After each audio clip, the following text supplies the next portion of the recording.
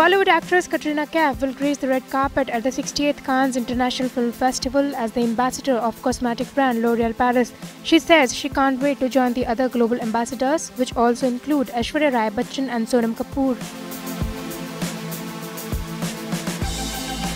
In the past, Aishwarya and Sonam have made India proud with their stunning beauty and fashion statements, and now Katrina, who has worked with top-notch stars and filmmakers in her over-decade-long acting career in Bollywood, is ready to spot a specially created look for her debut at Cannes.